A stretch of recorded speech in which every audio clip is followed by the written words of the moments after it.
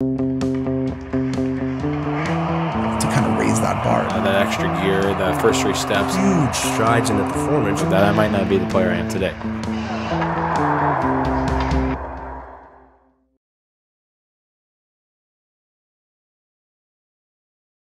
Welcome to another episode of Behind the Gear, and today we have the pleasure of sitting with Ben Eaves. And Ben, obviously, we got to know each other just a little bit in the last kind of couple of weeks through some acquaintances at the ice hockey systems where you're working and helping out with right now, which is a really, really cool spot for any you hockey enthusiasts out there that want to check out some good drills and some great some skill clips, some good coaching clips and things like that. A great resource for any coach or parent looking to kind of get a bit of an edge on the competition, I guess. But Ben, you've got a really, really cool hockey story, and the biggest, I'll tell you, the biggest part of your hockey story that really hits home with me is being maybe a bit of an undersized player at the time and going out and playing and getting some good years of hockey in you, and obviously making hockey a career now that you're done playing and kind of retired. So first of all, if someone came up to you on the street, where's home for you? I know you probably have a lot of different homes over the years, but where kind of born and raised, and kind of did Ben Eaves start out? Yeah, I guess we've moved, probably up 15, 20 times, since we kind of started this. But I was born in Minneapolis, Minnesota. My dad was playing for the Minnesota North Stars at the time. My brother was born a couple years later in Calgary, Alberta, when my dad got traded up to the Flames. And so just with being a hockey family, first his dad playing and then dad coaching, we were on the road a bunch, just kind of the new jobs, new opportunities across the country and across the world. But when we still say home, we consider that Minneapolis and the Minnesota area. But the truth is, the game of hockey feels more like home because people are just kind of sprinkled all over the country, and whatever city you're in, a couple people and you're able to catch up. And so when people say that, really the game is home for us. Yeah, well, for sure.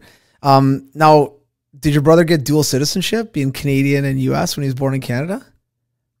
We both have it. Nice. I don't know how my mom finagled that, but I think Patrick had a choice come World Junior time to, which team he was going to try out for, and he, wanted to do it for the American team, and so it actually had to come into play. But we both have dual, and again, I don't even truly know how that works, but my mom's very proud of that, and we saw a lot of family up north of the border. That's a smart move by your mom and dad right there, though. That's a good one. It's all my mom. It's not my dad. Yeah, it's all my mom, for sure. Yeah, that's great. Now, for you, I guess, as a youngster, obviously, you kind of probably had to play hockey as far as you're at the rinks, probably a bit of a rink rat when you were young.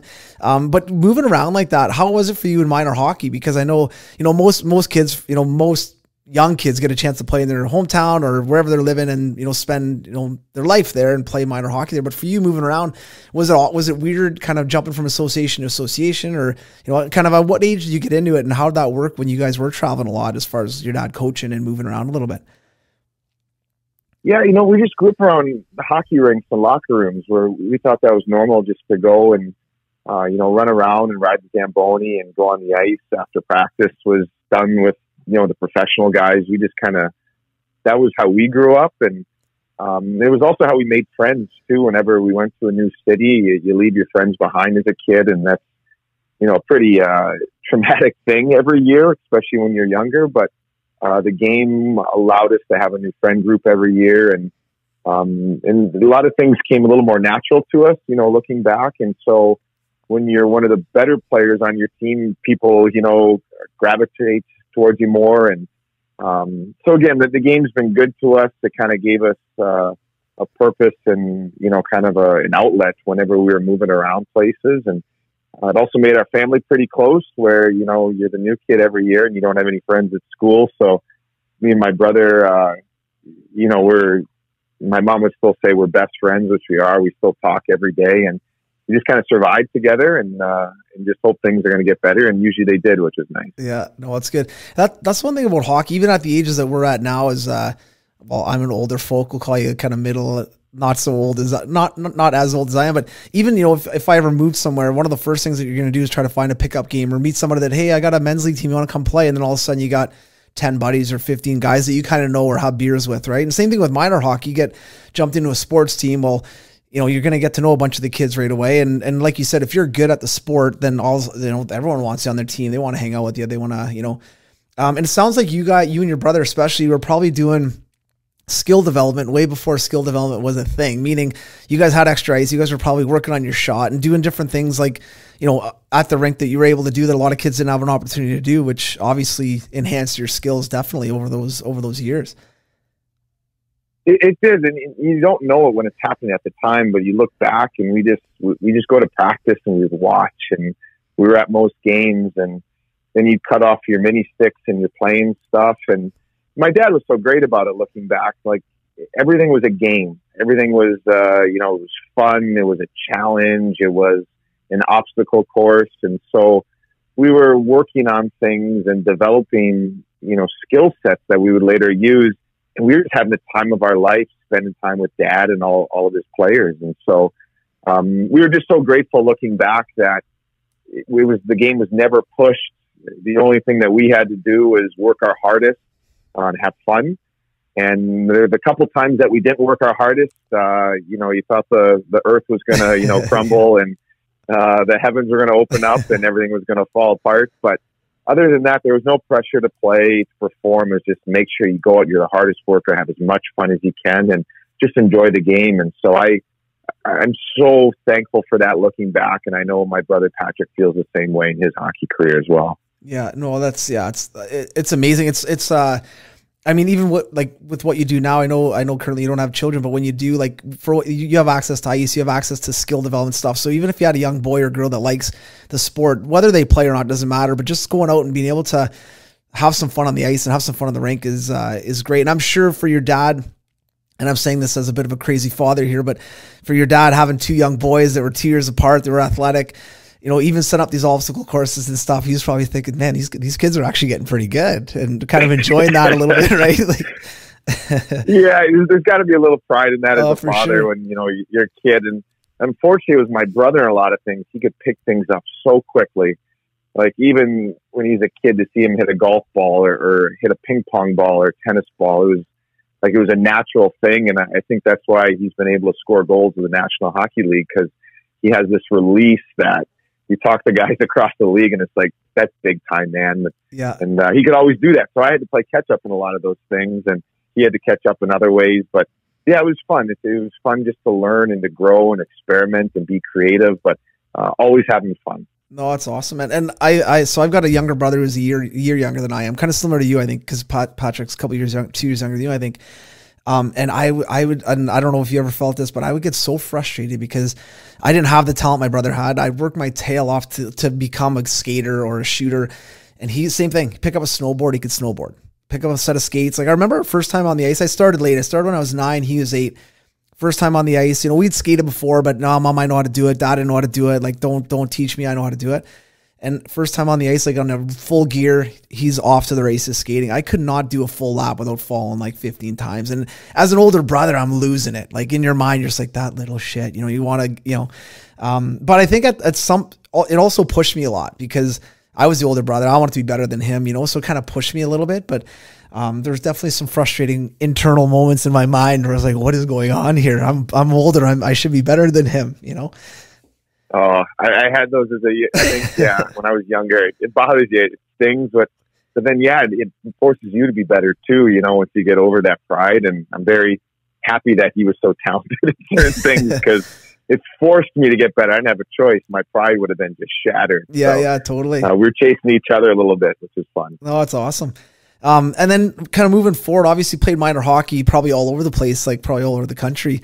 And then once you got older, getting into kind of junior hockey and stuff like that, were you looking at kind of college the whole time? Being, I think a lot of times in Canada, we get OHLIs, I call it. Everyone wants to play in the OHL. I lived in Sudbury, the Sudbury Wolves, and now I'm in London, the London Knights, and everyone wants to play junior. But in the States, I think it's a bit of a different mentality at times where a lot of the young kids want to play for Michigan or want to play for Boston College, or you know what I mean? Like, was that kind of what it was like for you guys? And I know your father had a bit of a college background, so was he kind of pushing NCAA, or wanted you guys to get an education out of it or try to go college route?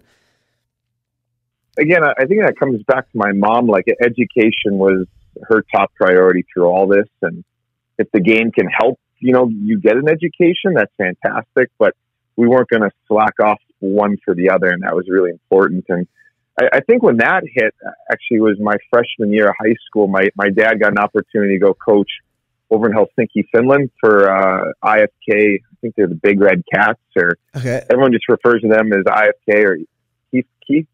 And the general manager was Jarmo Kekalainen, who's now the Columbus Blue Jackets general manager. Yeah. So our family moved over there, and we lived there for a year, and it was an amazing experience. Very difficult, but amazing from a hockey perspective, a life perspective. But that's when we realized that we wanted to go to college, and staying in Finland and the public school system there doesn't match up with the NCAA guidelines.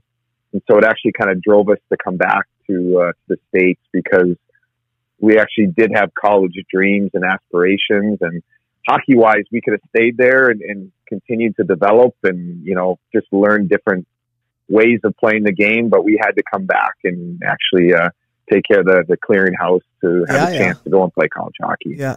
Now, so I was a freshman in high school. Yeah. Which is kind of crazy, right? Like for your, I say crazy, not in a bad way, but crazy as in your parents obviously very confident in just picking up and moving, because taking kids in high school to another country is like, that's a pretty big move, to do that, obviously. Now, when you were over there, did you notice, I know it's, a couple years ago now, but did you notice a big difference in the way they were doing skill development over there, or the way they were practicing and playing compared to the way we were doing it in North America? They were so far ahead. Yeah. And that was in the mid 90s. Just, the way they talked about the game, like our tactic talks we had, the way we trained, the way we went on the ice. It was nothing like I'd ever seen before. And I think the gap's gotten a lot smaller.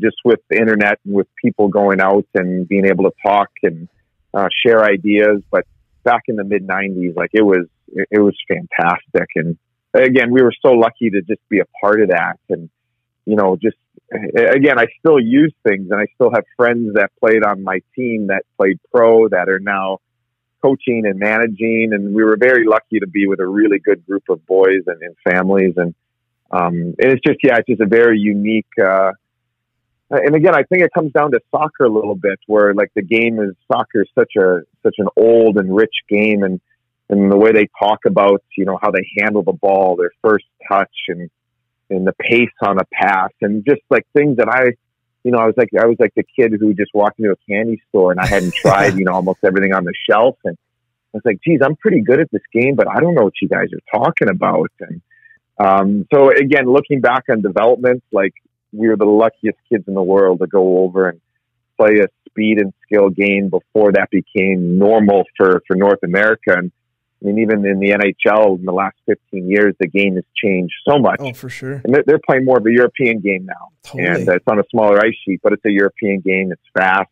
Everyone has to play now. And so we were able to experience that. And you just get the wheels turning right away, and you're very fortunate to be in certain places, Oh man, like as a hockey guy or skills guy, like kind of, same as you, I love hearing that, because it's funny, because I know in Canada specifically, I can't talk about the US, but I know in Canada, we were playing catch up on skill development because we were Canadian. We play for the flag. You just play because it's your country. It's not a business yet, like especially 10 years ago.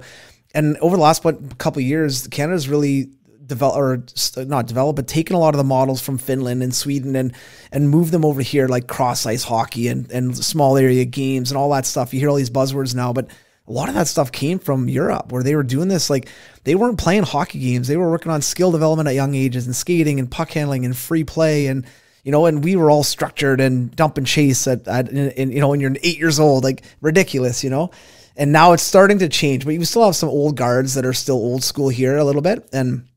But it is starting to change. But it's funny because you see Finland, such a small country, or Sweden's a small country, and they're powerhouses at hockey and a lot of other sports too. But we're talking hockey. But how good are some of these kids that are coming out of there right now in the NHL? And you mentioned it, like the skill set in the NHL right now is, off the charts, and I can't see it getting any worse. It's going to continue to get better and continue to get more, creative. As these youngsters keep coming up, right? It's crazy. It is, and again, I don't have as much experience in Sweden, but the Finns, they have their National Institute of Sport in Viermaki, Finland, which is about 45 minutes north of Helsinki. They have people come in from all over the world, different coaches, and they get like a PhD coaching in hockey. And it's I have a friend in the program right now, but it's a 3-year program. And by the end of it, you're going to be with some kind of pro or junior team there. And they have a whole system where they're developing coaches, and they're trying to see where the game is going in 10 years. And they're going to build their curriculum towards that.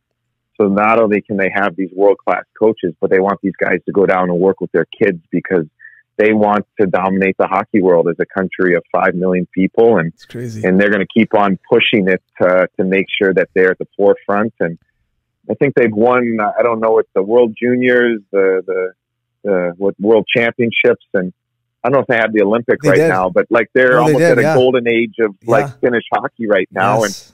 And we're all watching to see what they're doing. And it's not perfect, but like, man, you see them maximizing what they have. And the World Championships last year was just a great example of there was no NHL guys on that team.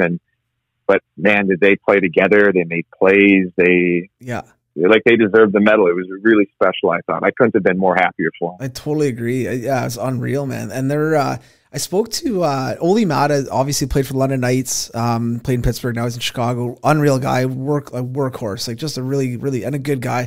Yeah. But I had him on the podcast about a year ago, and we just chatted. And the background for him was unreal. Like he just played sports. It wasn't like, he wasn't picked up at 7 years old and said, you're playing hockey. He was playing everything, all these other sports, and didn't even know if he was going to really, get into hockey. And then he ends up winning like World Juniors and Olympics, like, Stanley Cup, like, and he got focused into it as he got older, but it was fun. Like sports were fun, and they had a good, like you said, the curriculum there was based around sports, and then you can go to sports schools and it's all tied into the education. And, we're just getting there now in Canada where we have sports schools that are just part of the public system, which to me is crazy that we haven't had this earlier. Like, how do you not, even when we went to school, how could you not go to school and have a hockey class or have it was mind blowing to me, but we're just finally starting to figure this stuff out and start to do it. So it's, we are behind for sure, but hopefully, over the next bunch of years, we'll be able to catch up and keep it going.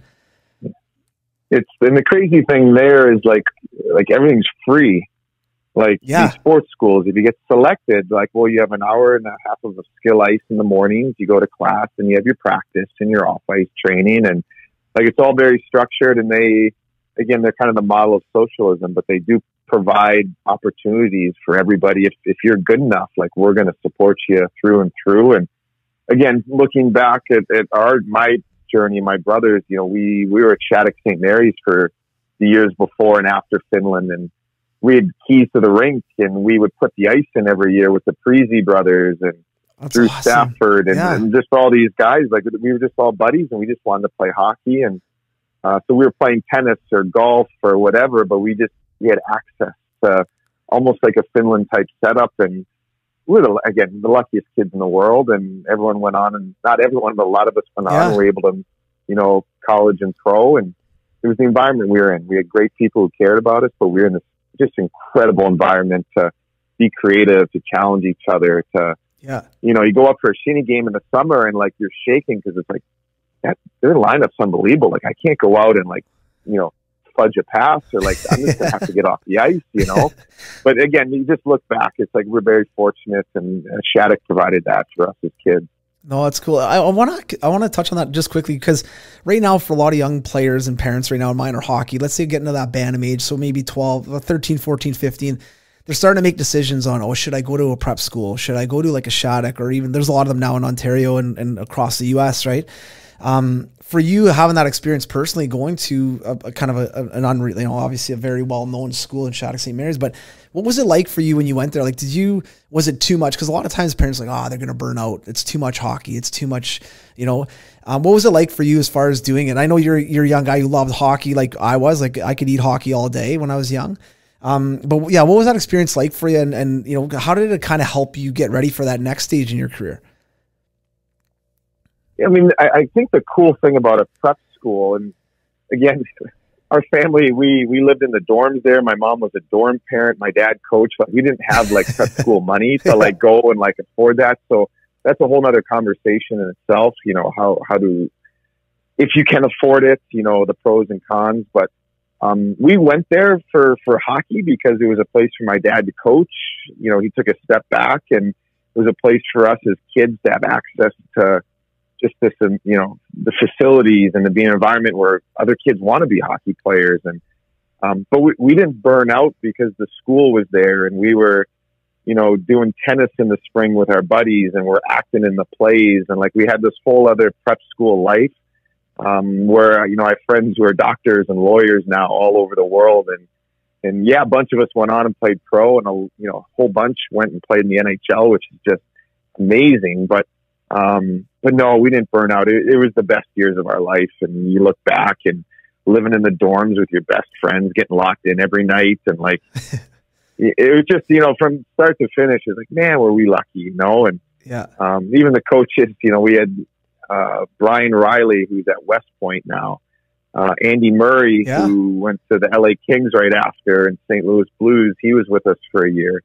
And then Tom Ward, who's been there for a long time, has done a great job. I mean, we had world-class people around us, and they made it fun. It was hard, and we thought we were all going to play in the NHL, and a lot of the boys did, which is kind of crazy. But best years of my life. Like, I hope to do that for my kid one day, because we just played. We just played. Oh, it's awesome. One thing, though, I want to touch on with your parents, like, obviously they made a lot of sacrifices throughout their life, and your father was following his dream in coaching, but they had your best interest, I think, in a lot of these decisions I've just heard about. They had your best interest in a lot of these decisions that they made.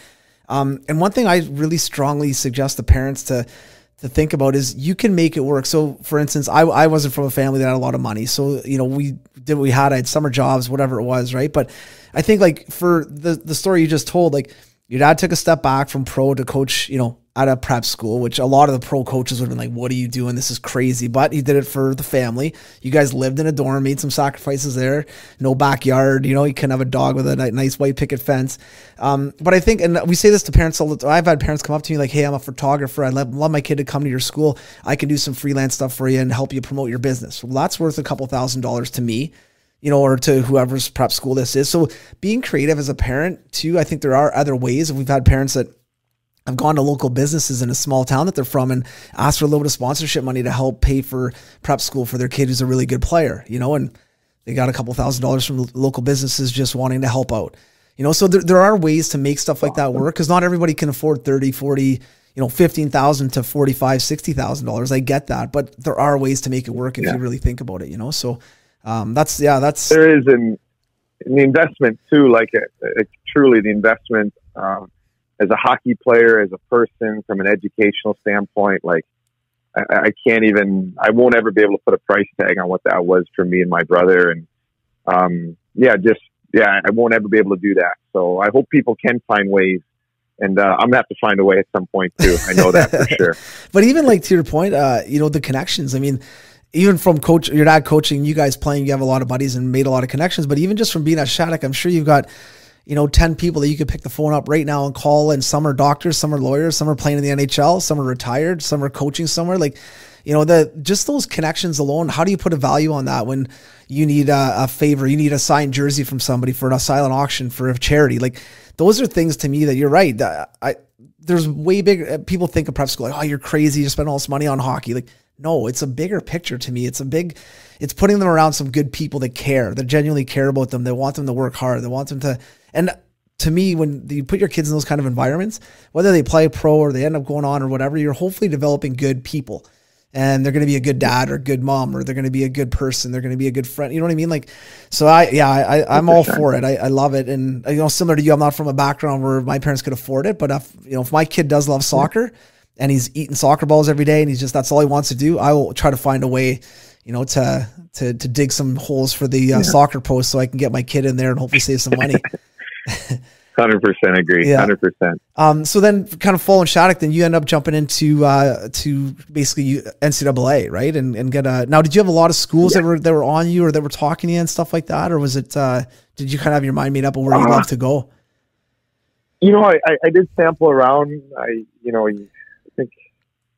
In Maine, I think I went to Boston University. Was looking at North Dakota, and so I was able to kind of look around a little bit and check some things out. But I always loved Boston whenever we went there to play tournaments, and the Bruins were awesome at the time, and late 90s there. And then I just went on campus and just met everybody, and it was a good school, and it just all fit together so well. And again, another lucky, great decision. And we won a national championship my first year, and amazing. Won there with the boys, and it's just like, yeah, you just get really fortunate in some of the things you do. And again, our class, we still text each other every day. The 6 of us there who graduated together. Yeah.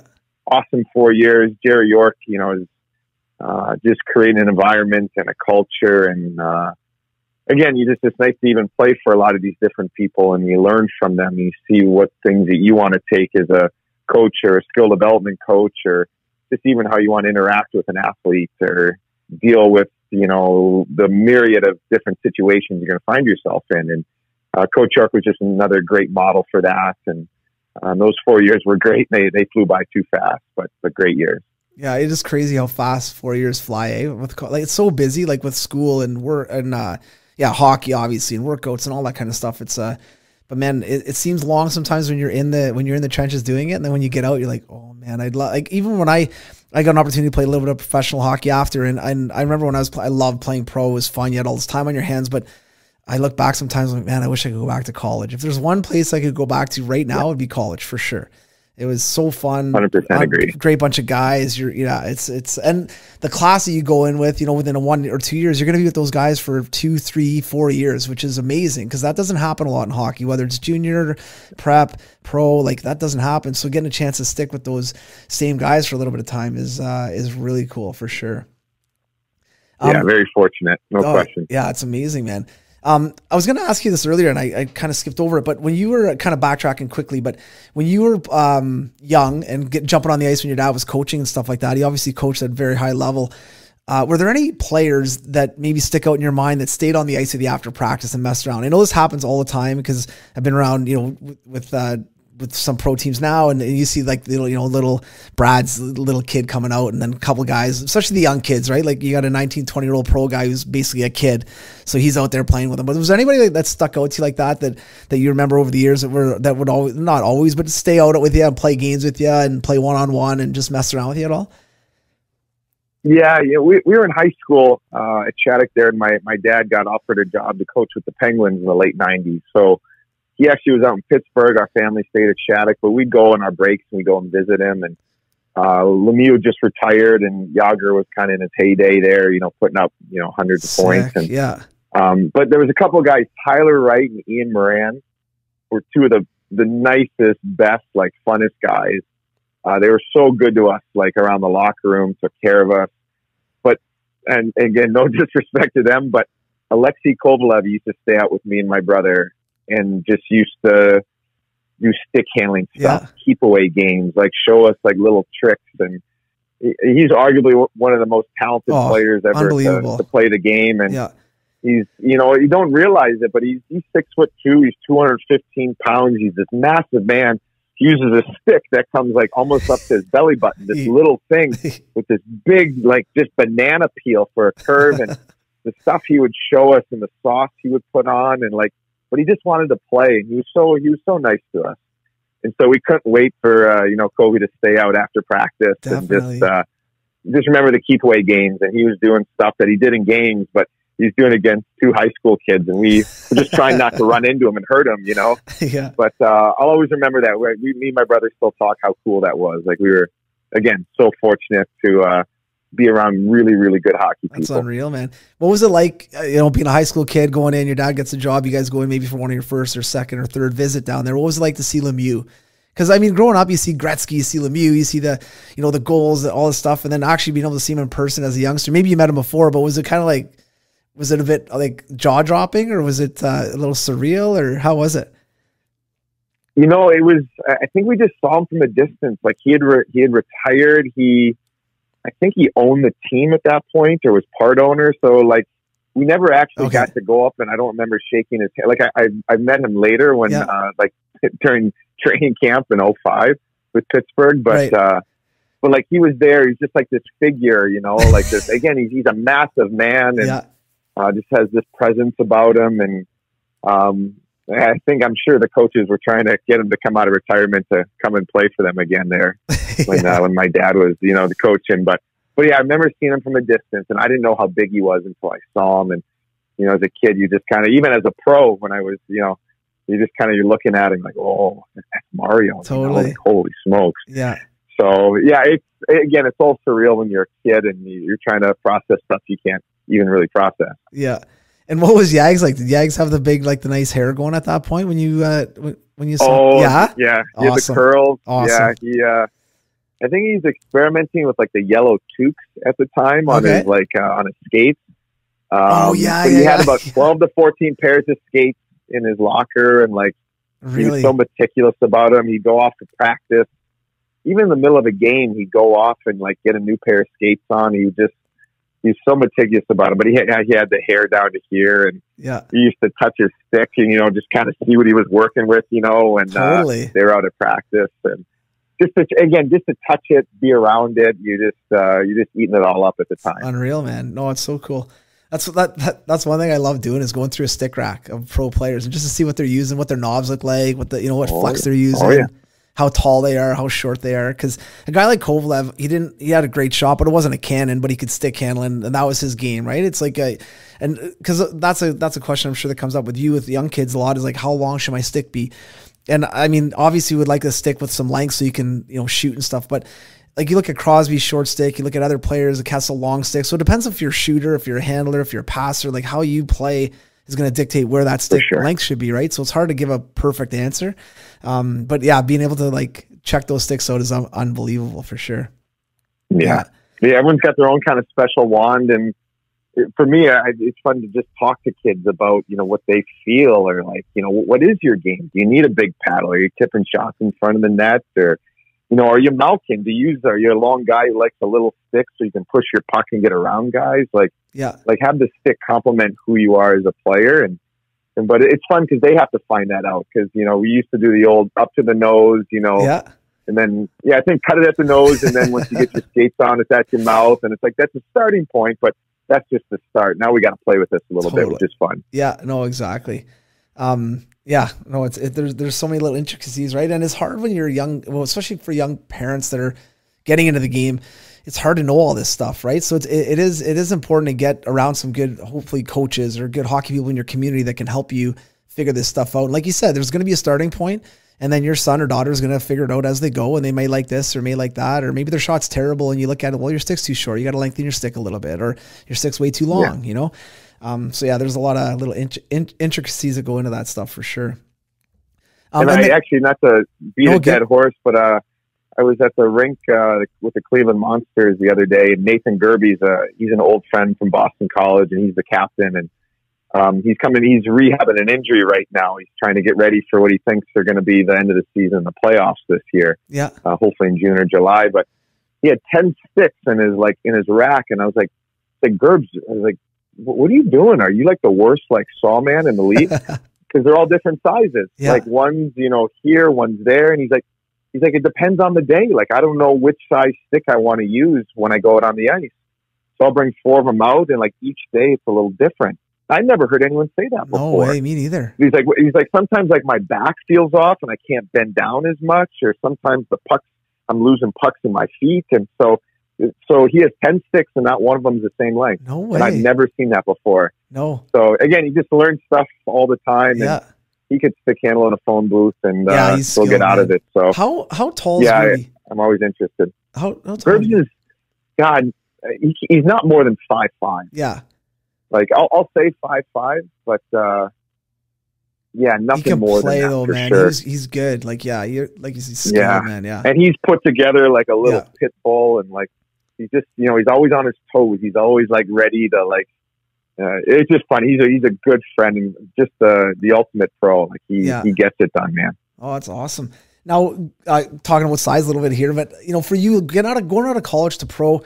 I mean, this is before the rule change, because I think the rule change happened in 2005 as far as like no more clutching and grabbing. And I'm an undersized player as well that played. And I loved college. Like I absolutely loved playing college. It was a lot of fun. What I hated about college was that there was no separation between the tough players and the fake tough players, because everyone was tough. You had a cage on, couldn't fight. So you had a lot of like cheap stuff and just, where pro, like that got negated. Like that was out of the question because now you could punch a guy in the face if you wanted to, and it changed, the game. But it was also I know for me, and I'm sure for you, guys grabbing the back of your pants, and that was okay. Guys can openering you. If you know what a can opener is, basically they put their stick between your legs and they turn you into a pretzel.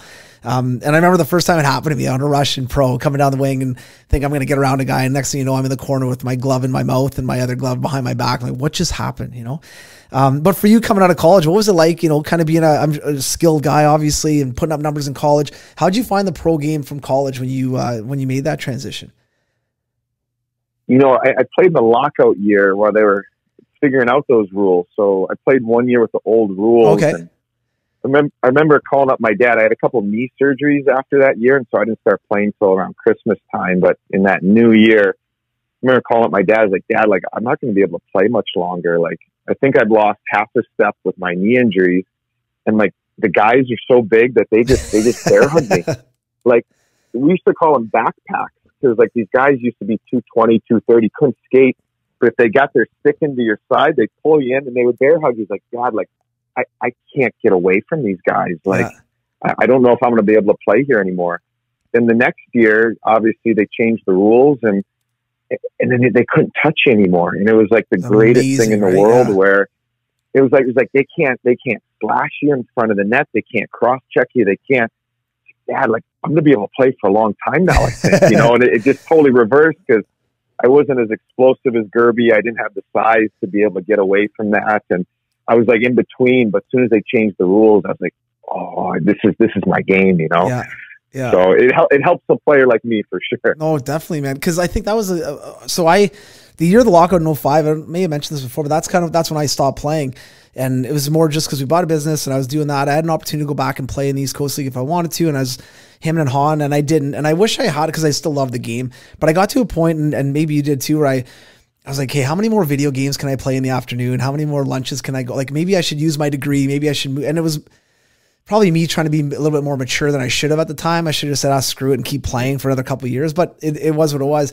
So then when I started watching games with the new rules, I'm like, oh, and I was not like a crazy skill guy. So it wasn't like I was going to be making guys look silly and go to the net and bury, but I was like, man, I could skate. So I was like, oh, wow, this would have been fun to just not get tangled up with guys all the time and get bear hugged, like you said, So when 05, when those rules changed for you, like you said, that must have just been kind of like the sea parting a little bit. Like, okay, this is okay. Here we go. Like now I can wheel. I can get some space and a little bit of time to make plays. And then when you kind of got into playing in the AHL and stuff, and at the beginning, was it a big adjustment from college that you find as far as like speed and the quickness of passes and shots and things like that? Did you notice a big adjustment, or was it just more the smarts of the game and the positioning of the game and how guys played it? For me, the one thing I noticed right away was just how big the guys were. Like there was a size speed difference that just across the board, guys were big, and they could shoot the puck. Like I could never really shoot the puck that well, and I mean, like it was not pretty. I had to work on it, change my stick, my flex, because like it was embarrassing because these guys could all just hammer the puck from anywhere, and it was just like I don't have that right now. So those two things jumped out, but it was the position. It was the smarts. It was, I remember going on a one-on-one in practice against our captain, Elaine Nazardine, who's the interim head coach for the Devils now. Yes. And Naz was meat and potatoes, like tough, hardworking, honest, but like Naz didn't do anything great. He was just an unbelievable leader and competitor. But I remember going on one-on-one against him, and I couldn't get the blue line on him. And I was like, Naz, what are you doing? Like, you're not a great skater. You're not like, but I literally can't even gain the blue line. And that's never happened to me before. And then just guys were so smart. They knew angles. They knew how to, if I take away this is your only space. And now my stick's going to be here. And now all of a sudden I squeezed you right where I want you. You got nothing. And I was just blown away by some of the old school smarts of these guys. And again, then you start to learn their tricks, and then it starts to unravel a little bit. But as a rookie going in, it was like these guys, like they make me look silly, and like I'm not used to like being like look like this, But you learn lessons, and they teach you, and they laugh at you, and just a great experience. But it was the position, the smarts that and the structure of it that I thought was a huge jump. Yeah. When I jumped into pro, what I found, it was my last year of college. I ended up leaving college for a couple of weeks and went and played down and like finish up a season, right? Just try it out. And I found my first pro game, I jumped in, went from full cage to zero cage, which, like, I don't know why. I'm 5'8". Why would you go with no cage or no visor, but whatever. It was awesome, right?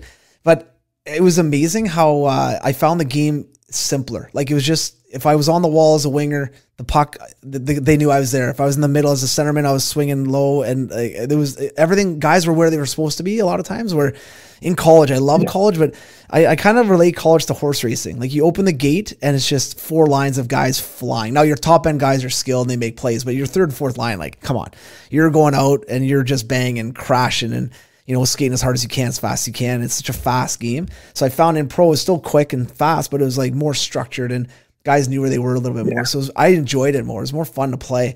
It was definitely a learning experience. Just like you said, like learning the tricks and like how to get to the net or how to get a puck through a guy. Like, they show you a triangle and that triangle will be gone in a second. Stick would block the pass or going the other way. And you're like, man, that always worked in college. You kind of have to drop that line, right? I used to be really good at face-offs in college. Buddy, this isn't college anymore. Get out of here. No, you respect what the pro guys do, what they know, and again, they play 82 games a year. Like, it's not 2 games every weekend where That's true, like a horse race where they're in the stalls for 5 days, butting heads, and we finally get to see somebody. Like, at the pro game, they just have to be efficient with everything and their spacing and just their energy more than anything. So it was an adjustment, but I did like that about the pro game too. Oh, that's awesome, man. And then I guess kind of going through pro and then kind of, when you were kind of coming to the end a little bit as far as, maybe realizing, you know what, I don't, maybe I'll play for another year, maybe I won't. And maybe some other opportunities came up, but how did that go for you as far as getting out of hockey and kind of realizing, you know what, I think I'm going to, was it kind of your decision or was it an injury or was it maybe writing was on the wall or was it, I want to get into something else and kind of flip the page? It was either 29 or 30. I was going back to play for Jokerit. They were in the Finnish league and they were transitioning into the KHL, or I guess it's the KHL. Yeah. The following year in the Russian league. And I still thought I had a chance to play in the NHL. And it was the greatest thing in the world because I was centering Teuvo Teravainen, who's with the Hurricanes. Yeah. And I was telling everyone before it all happened, I was like, this kid's the Finnish Patrick Kane. Like, he's unbelievable. Like, the fact that I get to play with this kid is amazing. Yeah. And then on the right wing was a good friend of mine, Stevie Moses, who's a goal scorer. And I sat him down and said, boys, he's like, you guys are getting me into the NHL. Like, we're going to have a great year. Like, I'm going to sign going back. Like, I still had that. And like, in my mind, like it was legit. We're playing on a good team and good players. I broke my finger first game of the year. Came back 3 games later. I had a concussion, had symptoms for about 18 months. Oh, and that was it. So the game was taken away from me, but I'm healthy now, 1, but 2, I think every hockey player needs a definitive line. Yeah. Because we all think we can still play. We all still have the dreams or the what ifs and I was so lucky because I got the chop and there was no way that anything was going to change what happened. So there's no spilled milk. Like, it's over. Yeah. And looking back, I'm so happy about that because I don't know if I would have been able to stop because you can make enough money, you can play on good teams, you can have different experiences, but like, what are you really doing after a certain point?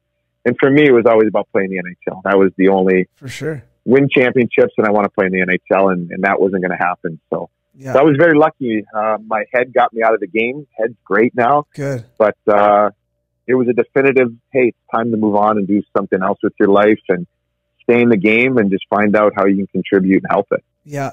No, because you're right. It kind of someone else made the decision for you, right? It was an injury in your case, but it was basically, if you go back, it's not gonna be good. And it's you're right. It's kind of forced your hand a little bit, right? Did you find the transition leaving the game to call it normal life, but leaving the game into just, being not Ben Eaves, the pro player that's, signing autographs? Because a lot of guys go through a hard time there where they miss that buzz of being around the boys. Obviously, that's one thing that we all miss, and that's why we do stuff like this and still kind of keep in touch with our guys and stuff. But Yeah. How was that transition for you? Was it hard kind of going from, Ben Eaves, the pro player, to just, Ben Eaves, the guy?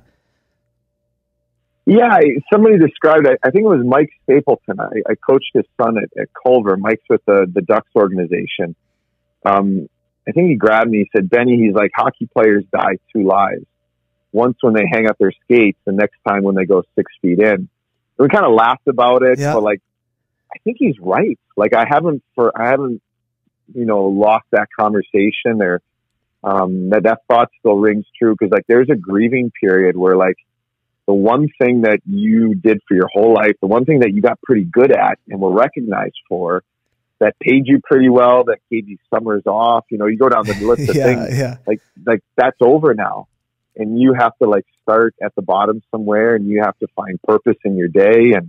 And it was hard. Like there's I don't know if depression is the right word, but there's a real low where you have to pick yourself up and kind of reinvent who you are and how you act. And you're not going to be done at 12:30 every day and have time to go have a 2-hour lunch and coffee. And like there's certain things you get used to that aren't real world things, and you have to redefine what normal is. And there was a grieving period for sure. And I've talked to buddies who have now, were moving on from the game, and they're going through the same thing. Like it becomes who you are.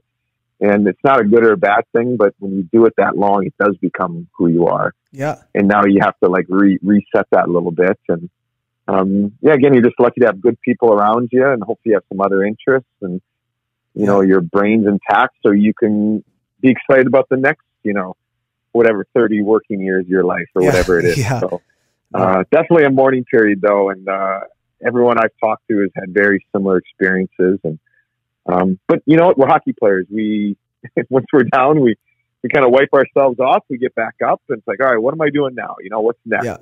And I think that's a good thing about us, that we usually figure things out. And and most guys do, which is good. No, and I think, like you said, you got some good friends and family around you that are going to help you, because I think, I know depression's like a tough label that no one wants to put on anything, but I think everyone goes through it. Especially, I'm talking specifically on players being done playing. I remember when I was done playing, I had this house. So the hardest part for me was in September, October, when, guys are at camp and they're all showing up. Hey boys, what's going on? How's the summer? And then they get into training camp, and you're battling in training camp together, and then you start the season. And that was the hardest part. And then once games go, you're like, oh man, once the season kind of goes on, you kind of get used to it. That was the hardest for me. And I remember like kind of entering the real world, but I was doing private lessons in the morning at 7 a.m, but I remember I had like 4 in a row for a couple of weeks, and I'd do like Monday, Tuesday, Wednesday, Thursday, but I'd go to my private 7 till 8. I would come home, grab a coffee on my way home, eat quick breakfast. So it'd be like 8:30, and I'd sleep on the couch for like an hour and two. And I remember waking up after about 2 weeks of doing this routine, which was like a back to college, terrible routine. But now I'm a grown man with a house, and I'm like, I remember having this kind of not epiphany, but just like this realization. I'm like, I'm mildly like, I didn't tell anybody this. I'm telling but I talked about it, but I'm like, I think I'm depressed a little bit. Like, I think and it was my way of dealing with it. And I kind of snapped myself out of it. And maybe instead of doing that, now I go for a run, or I go work out, or I change my routine. Right. But, and I think the more guys like yourself talk about this, I think it's important, because some of these young players, maybe being done junior hockey, are going to go through the same thing, but they're 17, 18, and that's hard. Right. And for guys like you or I that were a little bit older, we could kind of figure it out and hopefully deal with it and be able to move on from it. But for some of the kids that are, maybe got their careers cut short because of an injury or something like that, it is a tough period to go through, of kind of that, like you said, that I think that's a great way of saying it, almost that mourning your hockey death a little bit, that you're done playing and you're not going to see the boys every day going to the rink, and you're not going to have afternoons off. And, so I think it is important to share stories like that, because it's common and everyone goes through it at some extent, whether it's really severe or real easy for some people. I think it's definitely something that is worth noting and talking about for all, kind of all ages, especially as you get more competitive into junior and college and pro and stuff like that, for sure. And then I guess 100% agree. Yeah. I guess the next part for you is now you're done playing. So, you're kind of finished, you're figuring out what you're going to do. And how did you, I'm going to assume you were always going to try to stay in hockey. You weren't looking at going to get a bank job. You were looking at, trying to stay in the game, obviously. But how did you kind of figure getting into skill development and or did you dabble in a couple other things and then figure out, oh, you know what, I think I'm going to do this? Yeah, it's just something. I mean, even when I was playing pro or in college, we go back again. Bringing up Shattuck again, and they set aside ice for us every day, and our buddies would come back and they'd spend the summer with us, and we'd play. And back then, we used to again sit around with other college, NHL, European guys, and what'd you see this year? What'd you learn? And we would just sit out there, and we wouldn't even play half the time. We would just be working on tricks, or like, hey, did you see how this guy, in the playoffs last night? And so we started that on our own just because it was fun and because we wanted to all get better and share what we learned. And we did that with our workouts. We try, let's do this workout, for this month. And then we didn't know what we were doing, but it was kind of our own playground where we were all motivated. We wanted to be players and we were curious about everything. So I think it started there where we always wanted to get better. And I realized that I'm only going to, 5'8" kind of where I'm at. My body weight's where I needed to be. I'll get into shape. Like, there's only so many things you can really improve upon, but it seems like skill development and, even just decision making, those are areas we haven't quite touched yet. Not that we haven't touched it, but like the rate of return on these investments or the time that we spend could really separate me from somebody else. We're not even getting into the mental training, which I think is another, sure, area that's really underutilized in sport. But we always thought if we could come back and have a better skill level because we spent the time, everyone's going to be fast. Everyone's going to be strong. Everyone's going to be able to do it. But if I can make the play when it matters, that's what's going to get me the next power play ice time. And that's going to get, the game winning goal is going to get us to the championship, whatever it is. But we just always thought that was the most important time we spent in the summer was our individual skill development. And so we used to just make things up and share. And again, I was around world-class people and we just all did it together. And so that's when it really started for us because we saw the value in it. That's awesome. And kind of honestly, a little bit ahead of the curve because, up until probably, in the last probably decade, there hasn't been a lot of like specific skill coaches and specific skill, you know what I mean? Like not a lot of private lessons. Like there has been, but I know I did the first one I instructed one, just a parent came up and said, hey, would you work with my son? I'm like, yeah, sure. I had no idea what I was doing as far as like a plan, but that was the first way I got introduced to it. And that was back in probably 06 or 07 that's when I started doing really like skill based stuff and really working on skill. And it's evolved so much over the years. And I agree with you. I think there's still the old school mentality where just like, if you want to get better at crossovers, you do the 5 circles after practice to the right, and then you do them to the left, and then you're going to get better. I'm like, well, yeah, but we could speed that up by changing it a little bit and really teaching how to do it properly, And so I think it's still a bit of a battle between the new school and the old school on skill development. But man, if you get around a good skill coach and you see it, and I've seen it, it's amazing what you can do with some of these young players as far as teaching them how to, whether it's shooting, passing, skating, giving them confidence, the mental part of the game, like you said, giving them some mental tools to help them battle through different things that they're going through. I think, the whole getting in with a good skill coach or getting someone that's going to be in your corner, I think is huge. And obviously you've seen a lot of fruits from that over the years, I'm sure, with working with guys, now that you're retired. Yeah. And again, just to kind of even piggyback on what you said, I heard someone talk about it. Might have been Ron Johnson, a skill coach out in Western Canada. He said, we know what to do. Like, I want you to, take a wrist shot from here or whatever. But often they don't know how to do it or when it should be done. And the how is the kind of step one where, like, we have to actually teach them how to do this. Because I tell them, but they're not able to comprehend all these little things that go into how this skill is supposed to look.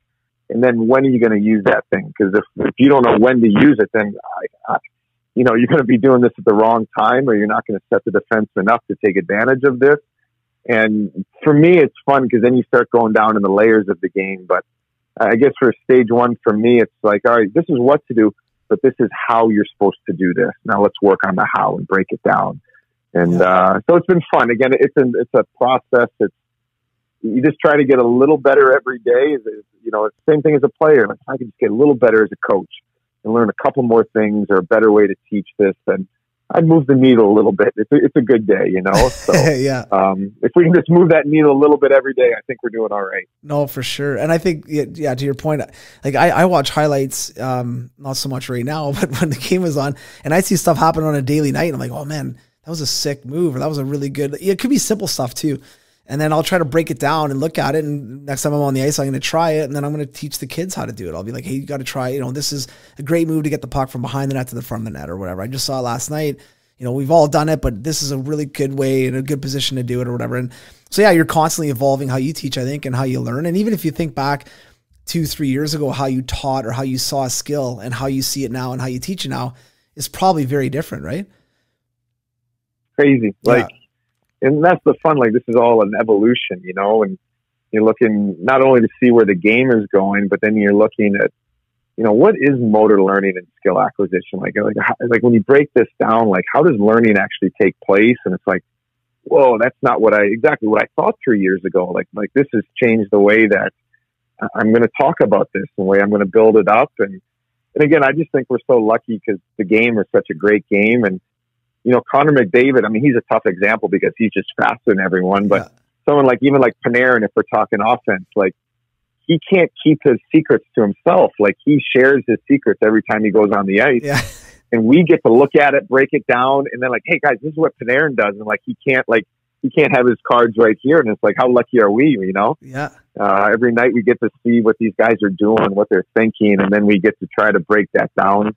So a 12-year-old, a 16-year-old, Nathan Gerby can, start to utilize this in their own way. And I think that's pretty cool. I think it's special. Oh, I totally agree. I think it's awesome. And for those guys like a Panarin or a McDavid, they have, don't be scared. No one's going to take your job. You guys are fine. You guys do it at an exceptionally, that's the other thing is, as a skills coach, you might meet some skill coaches along the way where they've got the secret sauce. They're like, I know how to teach. No, you don't. You got a flavor on how you teach it. And maybe you're really good at doing it. Maybe you're one of the best guys at doing it. And that's amazing.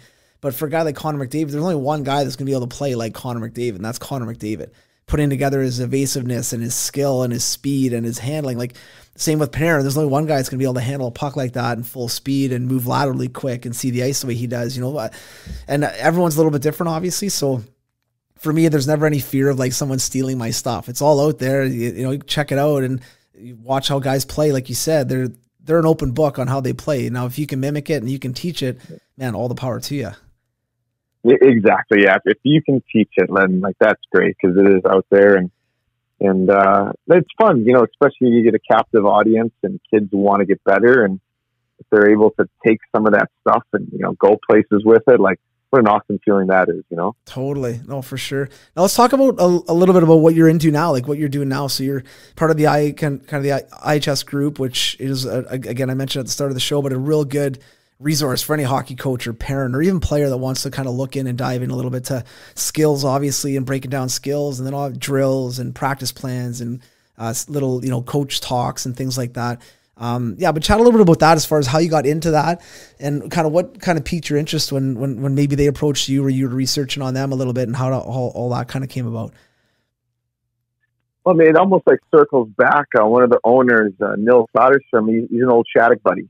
He hockey player, cool. Played hockey at UMaine. And again, you just reunions, pickup games. And so we knew what he was doing. And we probably talked about it 5 or 6 years ago at one of the hockey reunions.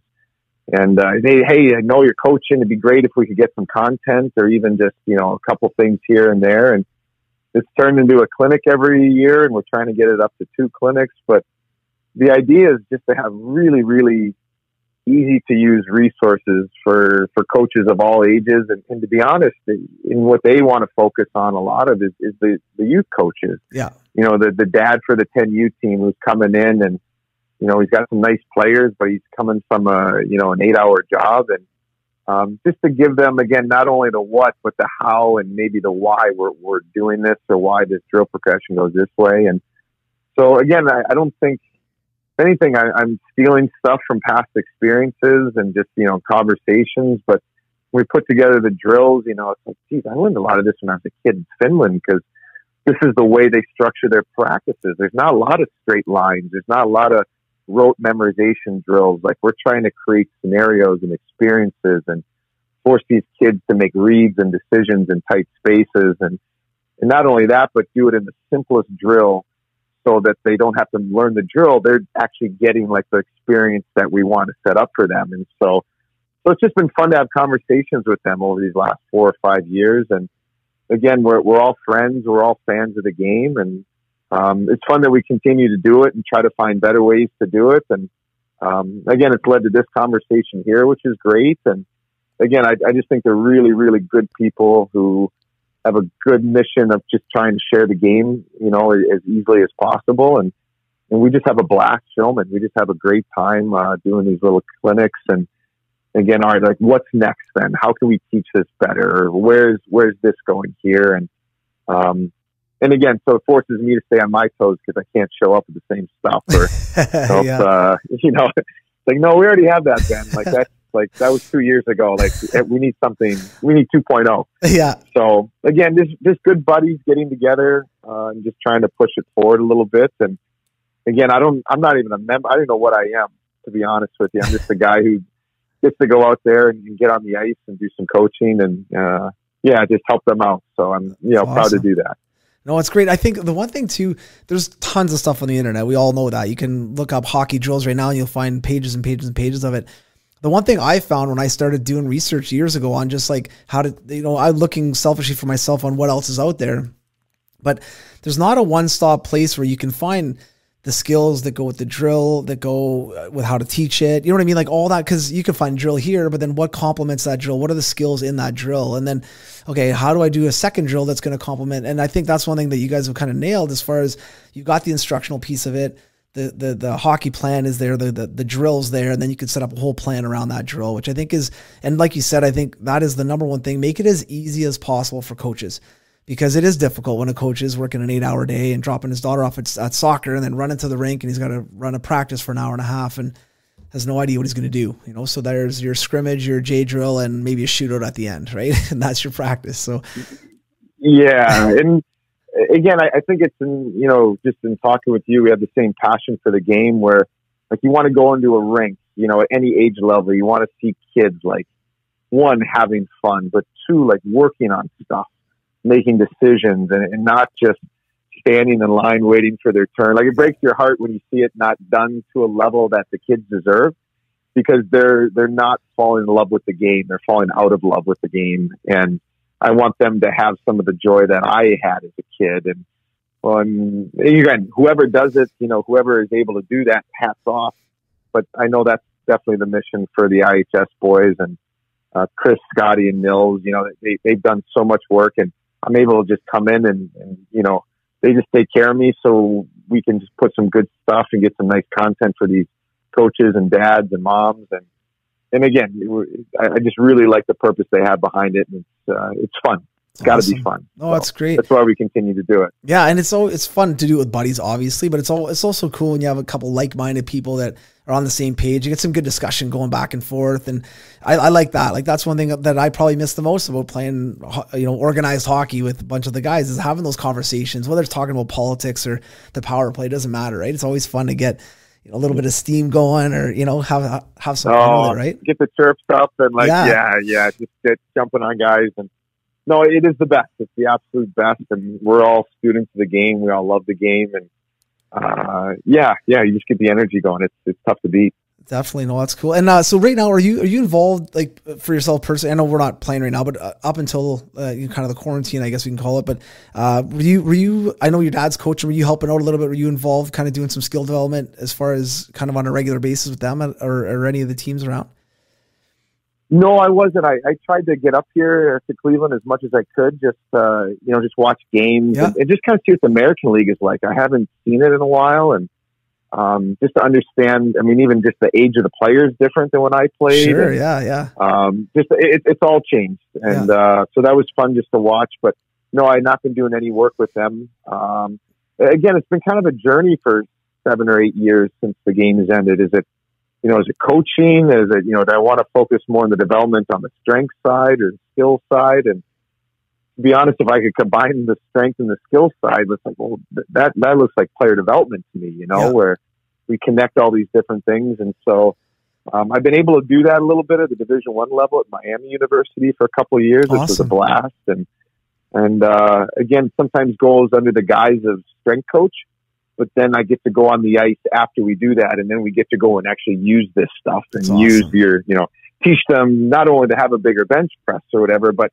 hey, this is how you're going to maneuver in the corner and how you're going to create space for yourself, using what we just, built upon in the gym. And so I love the connection of the two worlds. I think that's fun. But at the end of the day, the ice is the most important thing, and the skills and the techniques and the how, when, and why are so important for these kids. And so I hope I get to do more of that. That's my goal. And whether it's at the collegiate level or the pro level, I'm excited for that next opportunity right now. That's awesome, man. No, it's so, I love it. And I think I'm on the same page with you. I think the off ice complements the on ice. I know the old line when we were young was, you don't score goals in the gym, right? Well, okay.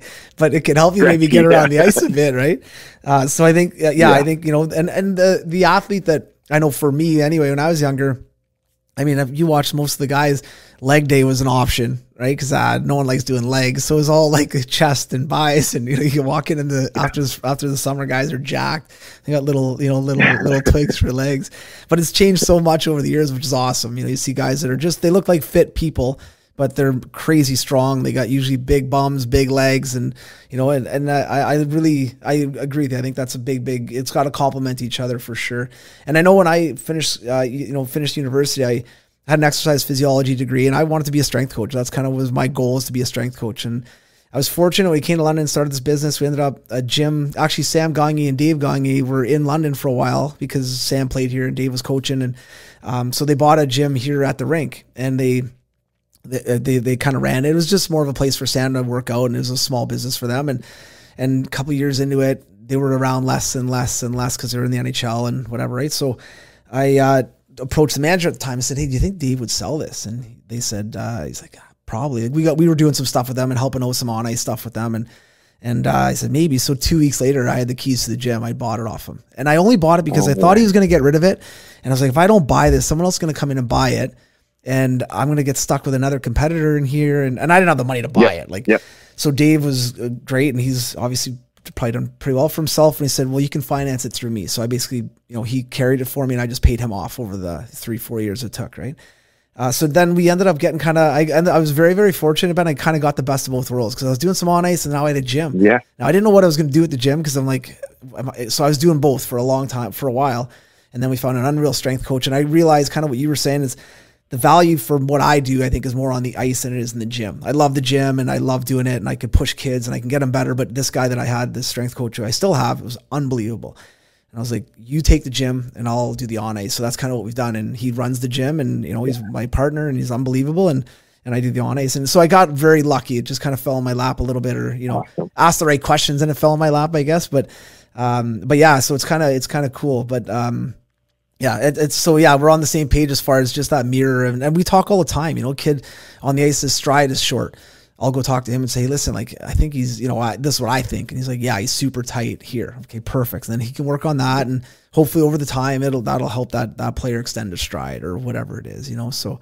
It is, that's so funny. Cool. You guys are doing that. I love that. Those are great problems to solve. And again, it's great to have the team around you to do that. So that's fantastic. Well, listen, buddy, I really appreciate your time, and we're gonna have you up to London at one point, so you and I can nerd out face to face on skill development and working out and all that kind of stuff for sure. No, I'd enjoy that. I'll bring my books and my notes, and we'll sit around the table and just chat. It'd be great. Yeah, no, definitely. We'll have to do that. But listen, I really appreciate this, man. This was awesome, and great opportunity to chat with you, and unbelievable story, obviously, as far as just, doing what you did, playing a lot of pro, and then now giving back to the game and getting into the coaching. And I know you've dabbled in coaching and skill development, a bunch of different stuff. And, I'm sure you're going to find a good pocket where you're going to, and maybe not, maybe you'll just be a guy who kind of dabbles in it all for a while and give your knowledge back to the game. Yeah. Right? Yeah, we'll see where the journey goes. Yeah, we'll see. Yeah, no, that's awesome. Well, thanks a lot, buddy. We'll be in touch. Hey, thank you. All right. To kind of raise that bar. That extra gear, the first 3 steps. Huge strides in the performance. That I might not be the player I am today.